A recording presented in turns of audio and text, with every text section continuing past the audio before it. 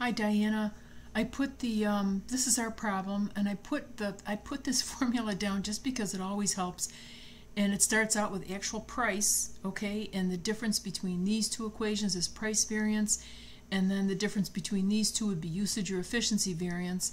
And the tricky part about this is the standard quantity, okay? So the usage variance is the standard price times the difference in quantity, but this figure, the standard quantity here, is the standard quantity for actual units produced. So they literally gave us this number. You didn't have to figure it out. Our actual quantity was 1200, the standard quantity was 1250, okay? And the standard price, the budgeted price, was 7. So 7 times 50, we've got 350, and it would be a favorable variance because the actual is less than what the budget was. Okay, Diana, let me know if this doesn't help or if you need anything. Okay.